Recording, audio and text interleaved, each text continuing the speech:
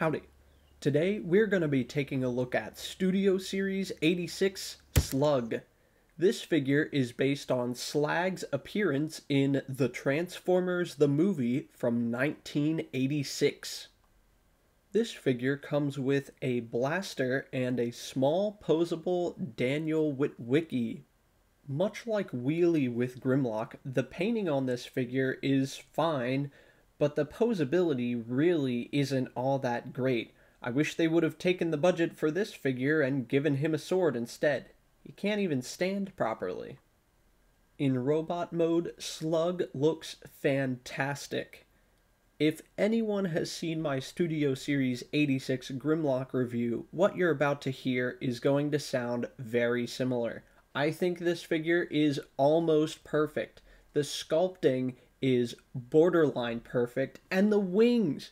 No one ever gets the wings right on these toys, but this is the first figure that I believe has done them justice.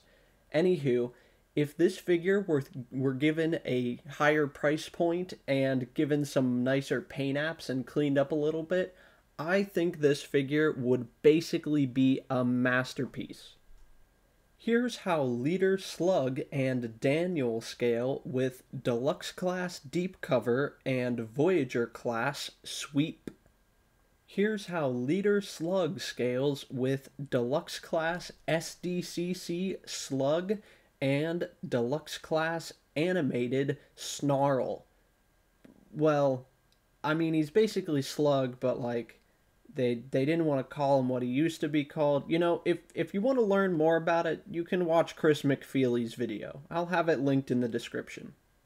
Here's how Leader Slug scales with Leader Grimlock.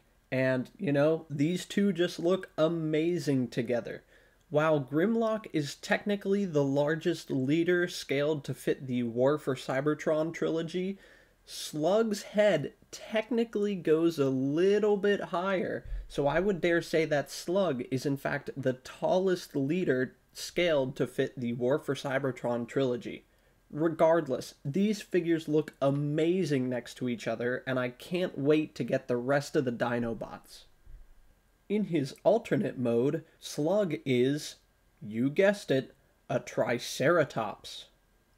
In his Triceratops mode, Slug looks just as good as he does in robot mode.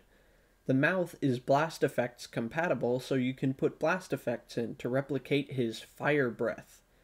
You know, this figure isn't the most posable. The legs are posable, and they share the same articulation with the arms, and the rear legs, the hinges aren't the tightest, so you can't get the most support out of them, but it still looks great. Again, I still believe that if they gave this figure a higher budget and gave it some better paint apps and scaled it up a little bit, it's basically masterpiece. Heck, the paint apps on it right now are fantastic. Those bright blue eyes pop, and I love the crispness of the red Autobot insignia on his forehead. Here's how Leader Slug scales with Deluxe Class Deep Cover and Voyager Class Artfire.